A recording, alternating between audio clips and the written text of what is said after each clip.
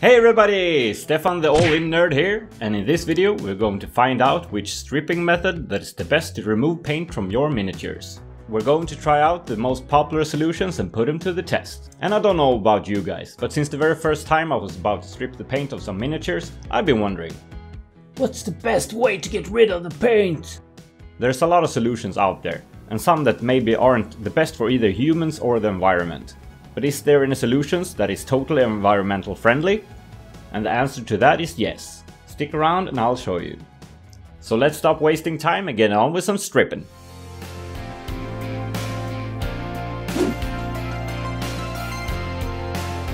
No, cut! We're gonna strip some paint of some miniature models. Was I really not clear on that? No funny business.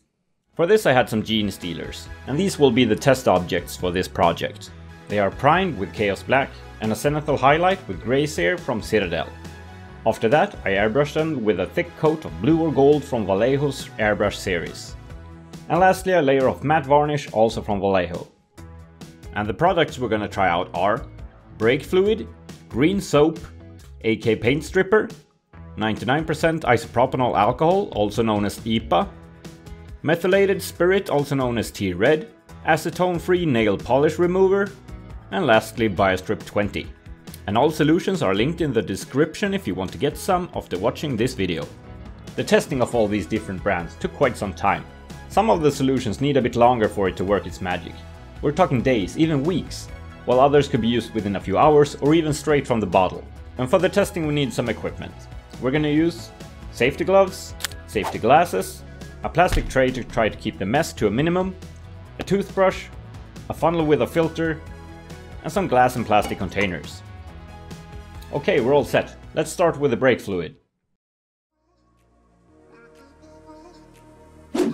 Hey, how's it going down there? Yeah, we're getting there, but don't you think there's an easier way to get some brake fluid? And won't this affect the driving characteristics of the car? Yeah, let's talking more fluid fetching. Oh well.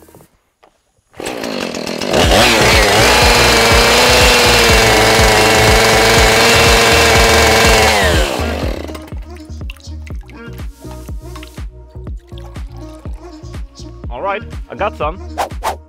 Yeah, that's the stuff. Yeah, alright. This was actually the first solution that I found out about, and it's supposed to be quite potent. And it seems to be quite a popular method too, according to the forum I was reading, even though it's kinda toxic. But the post was from 2008, so maybe they just didn't know better back then. 2008.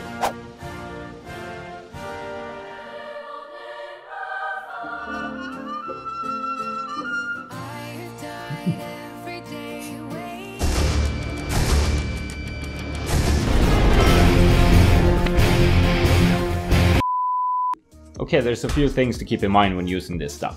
It can be irritating for the skin, it can cause serious eye injuries, it can cause allergic reaction, and it can injure your fertility.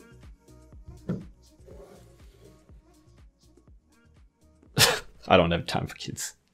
Jokes aside, this is the solution where it's most important to use safety glasses and gloves. And listen to this, because this is important. You should absolutely not pour this into the sink, not dump it in the trash or out in the nature. You have to take the fluid to the recycle center when you're done with it. I mean it. This applies to you too, Steven.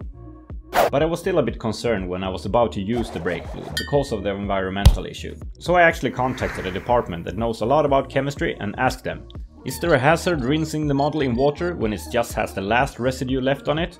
And they answered that if it's just the very last residue, it's likely that it wouldn't matter. But of course you should try to get rid of as much as possible before rinsing it. So we got the green light. I left the blue one in for 24 hours, which seemed to be the recommended time.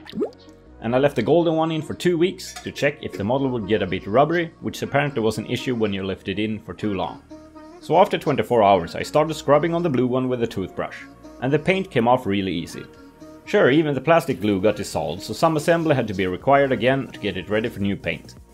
But the paint really came off smooth. And after 2 weeks I did the same to the golden one, and the result came out the same. So really easy to strip, some limbs came off, but it didn't get rubbery. And a funny thing happened during this test. In the bottom of the jar of brake fluid, I found an old hand from Bjorn the Fell-Handed. And that model is one of the few models that I've stripped before using brake fluid. And it's been laying in that jar for like 8 to 9 months. It hadn't dissolved, but it was really rubbery. And even after a few weeks out of the jar, it was still the same, rubbery and fragile. But I would say that the brake fluid really does the job well.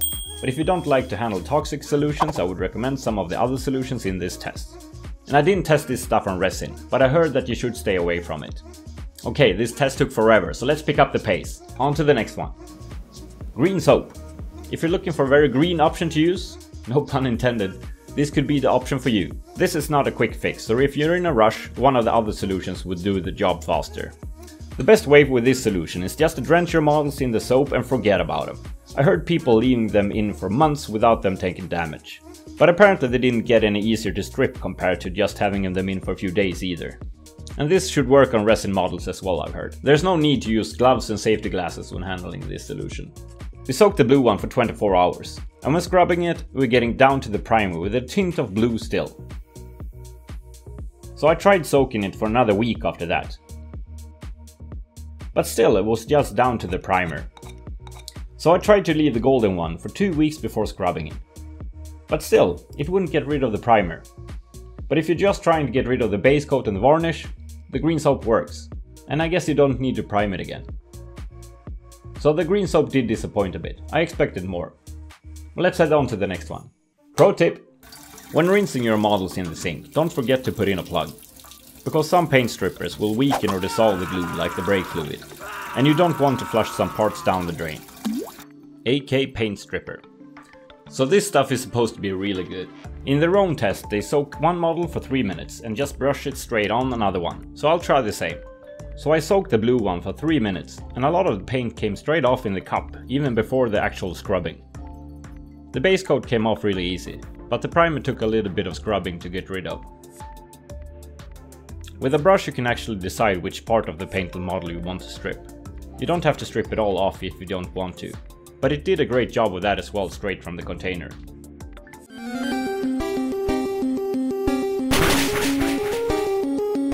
And now we're in the middle of the video, which means I'm about to tell you to like and subscribe, so... On to the next one. Isopropanol alcohol, 99%. Isopropanol alcohol, also known as IPA, usually comes in 70, 91 or 99% purity. And the higher the purity, the more potent it'll be for stripping paint. I think the result would be quite poor with just 70%. But it's very similar to the methylated spirit one, so we're gonna try that one after this. Now we'll have the miniatures soaked for 3 minutes, 1 hour, 3 hours and 24 hours. 3 minutes seem to be a bit too short for it to give a great result. Sure, it removes most paint and primer, but some is left in the crevices. After 1 hour the result is totally fine. There are still some small patches in crevices here and there that could be redone if you want to, but no real need for it really. And the result after 3 hours is similar to the result after 1 hour. And due to lack of scrubbing it even looked a bit worse, but it's easy to fix. And on to the 24-hour test. The paint strips off really easy and less scrubbing is needed, but a small bright residue is left on the model after it's cleaned. The same thing happened with the rest of the tests, but I don't think it'll be noticeable after it's been primed again. But what happens if you would leave your models in the IPA for 1 to 2 weeks? Would they take any damage? Let's try it out. The paint is coming off really easy, but no big difference compared to the 24-hour test for either the 1 or 2 week soak. And there doesn't seem to have taken any damage either. Apparently you can leave your models in the IPA for quite some time without having to worry. But it won't make it easier to strip the paint off either. Methylated spirit, or T-Red as we call it in Sweden, is really cheap and it's easy to get your hands on. 3-minute test first. Here the methylated spirit worked better than the IPA. It's down to the bare plastic. But the small crevices in the hands are hard to get into. Let's jump straight into the 3-hour test since the 3-minute test works so good. And the result is about the same. Some more scrubbing with some more solvent could have gotten it even cleaner, but no real need. So now we just need to check if the models get damaged from being soaked in the methylated spirit for a longer amount of time. I tried 24 hours and a week. The result is about the same as after 3 hours. And no damage taken. The only difference is that the miniature that soaked for 1 week got some bright residue on the black base. But nothing to worry about. Let's carry on to the next one. Acetonefree Nail Polish Remover. Now this I didn't think too much of, and I mainly added it to fill out my test group after finding it as a recommended product. But boy was I surprised. The first surprise came when I was about to pick up the model from the plastic container after the 3-minute test. The solution had melted a hole in the container. Luckily I had it in the plastic tray, so catastrophic mess avoided. But this made me a bit worried about my model. Did it survive? It did, and the paint came off super easy. And no damage seems to have been caused to the model either. Yay! But since it worked a bit too good with 3 minutes, maybe it could be brushed straight on to remove the paint. And it did! Sure, it took a little bit of brushing and some solvent to keep the paint coming off, but it really worked great. So a little bit of soaking in this solvent would be good, but make sure not to do it in a plastic container to avoid a mess. No need to make any more tests with this one. A bit of caution should be taken though when using this, since it's so potent. And I wouldn't use it for resin models either. Onwards! Biostrip 20! I've heard a lot of good stuff about this product, so I'm eager to try it out. You get 500 milliliters in this bucket, so you'll be able to use it on a lot of models. And water-based, non-toxic and easy to use is how they market themselves, and that sounds pretty good to me. They still recommend using gloves though, so don't forget about that part. Safety first. They recommend to leave the model soaked for about an hour, scrub it and then let it soak a bit more for the last remains of paint. And the result of it in 1 hour isn't that bad, but let's put it back in for another hour. The result after the second soak is really good, as you can see. There is still some dark in the crevices on the hands, like the other solvents, but that's nothing that will show after priming. I did try to leave the model for a week as well to see if it took any damage. And the result came out fine. No worries about leaving your plastic models in this stuff for a while. The Biostrip 20 is quite thick, but a good thing with it being thick is that it's brushable onto bigger models that you can't fully submerge. So let's try that on this rhino right here. It's really easy to apply with a brush, and when it's covered we'll leave it for 1 hour. Okay, an hour is gone and we're starting cleaning it with our toothbrush. Okay, the top layer comes off very easy and it seems to be either another base coat that's red underneath or a red primer. Either way, the two colors just kind of mixes and it isn't really coming off. Maybe I just didn't soak it for long enough. I had to use a bigger brush to scrub this one. And after rinsing it in water it still had some sticky residue left on it. So I covered it again to leave it for another hour. Rinsing it again and now I could go back to the toothbrush.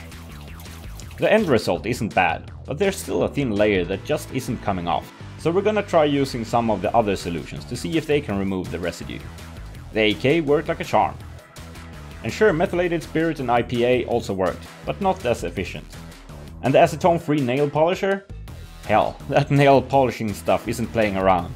It must be really potent since the paint come off that easy. The Biostrip 20 should work on resin models, but it shouldn't be soaked for long. This is how the resin parts on the rhino looked after being soaked for 2 hours. On the positive side, Biostrip 20 doesn't smell all that bad compared to some of the other ones, and it's reusable. And you do get quite a lot of it. But with every model dipped into the pot, you also get some stripped paint left in there, and after a while I guess it gets a bit diluted and less potent. The final conclusion. Okay, the conclusion after these extremely scientific tests. If you need to get your mini stripped and time isn't an issue, all these solutions worked. If you're in a hurry, the AK stripper and the Acetonefree nail polish did the best job. The nail polish is a lot cheaper considering you'll only get 100 ml with the AK stripper and a whole liter with the nail polish. It depends on how many models you're going to strip. If you don't mind waiting 1 to 3 hours, the IPA, Methylated Spirit and the Biostrip 20 worked fine. And if waiting a day isn't a problem, the Brakefluid stripped the paint off really smooth. But it is toxic, and it's also dissolves some of the plastic glue.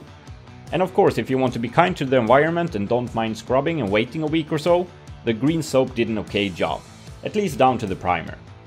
And if I would have to use any of these on metal models, I would probably use the Acetonefree nail polish, since it seemed to be the most potent one. Okay guys, that's it. Hope you enjoyed this video and I hope it helped you to decide which method to go with in the future. If it did, please give it a like, leave a comment. Until next time.